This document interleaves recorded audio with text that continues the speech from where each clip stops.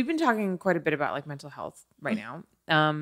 And, you know, we live in a society where I feel like we don't talk about this enough. And I think that we work in an industry where mental health is something that we've finally started addressing on a more regular basis. So what do you do like specifically to take care of your mental health?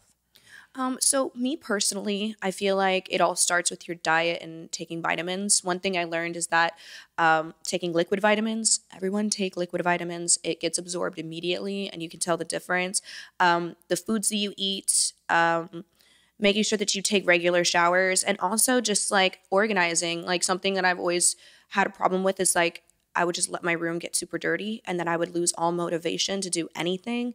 It's like getting up and just cleaning up, even that will make your mental space feel so less cluttered, and you'll be motivated to take that cute selfie, you know, now that you've got this background space and it doesn't look like, you know, your dog's been everywhere, you know, like little things like taking walks. Like my favorite thing to do, and I advise this for everyone, take at least a walk per day and listen to music. Music is magic. Don't listen to like the crazy shit that's like, you know, fuck bitches make money, I'm gonna do this, because then it's just giving you those beats and those weird influences. Listen to like literally meditation music and just walk and take deep breaths, and that will literally change your life in like 1 week. That is something that I've learned. It helped me with my depression. I had major depression and anxiety. I'm an anxious little anxiety ball all the time, and I always have to remind myself to just relax and take things slowly.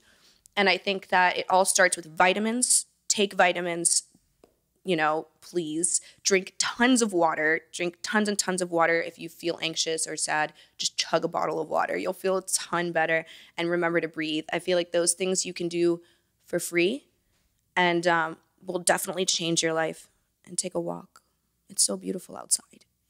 It's funny, like all of these things are such simple, you know, pieces of advice that you're right. Like you could follow and they will make a difference. Vitamins are like a huge thing. And I only started, this is terrible, but I'm going to do a quick plug for one of my sponsors because honestly, like I do truly believe in them. And I think they're a wonderful way to introduce yourself to taking vitamins. So one of my sponsors is Care of Vitamins. Ooh. And what's really great is that you can go to their website, takecareof.com, and you can basically you take this little quiz, you put in like your sleep habits, Smart.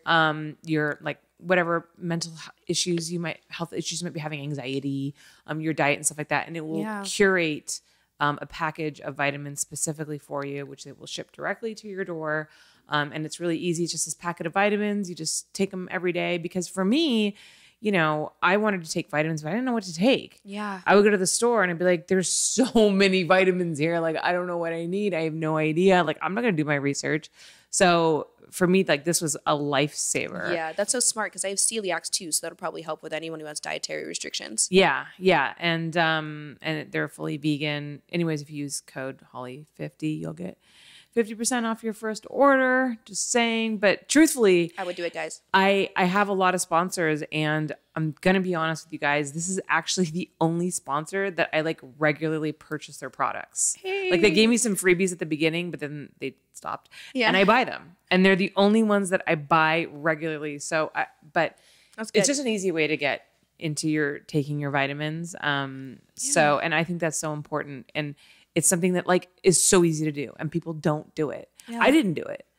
And it makes a difference. I really do believe that. And diet, you know, too, of course. Diets, you know, here and there, as long as like, you know, if you're eating any processed foods and then some days you feel really sluggish or fatigued, it might be the food, you know. Don't think it's always like a mental problem. A lot of people think like, oh, I'm depressed today.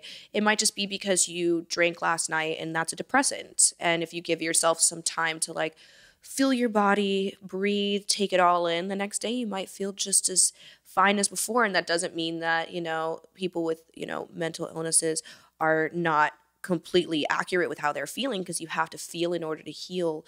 I just feel like having vitamins, drinking tons of water, reminding yourself that you're only human and you got this always, even if it's something you don't even really believe in, just tell yourself it's an affirmation. Always have affirmations for yourself every day, because the energies that you give out, they will come right back to you. And I really believe in that, because I went from homelessness to being in a hippie commune, being taught so many things about the world, and now I'm here today, and I'm just so grateful. And I really think it has something to do with just taking care of yourself and the energies that you give. Yeah, totally. You know, agree with you.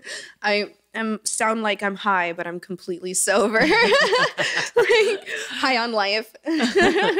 Well, I can, for one, attest personally to the amazing energy that you give out, because, you know, like I said at the very beginning of this podcast, you're a really positive person. It's always a pleasure to have you around. So thank you so much for coming on today. Definitely. Thank you guys so much for having me here.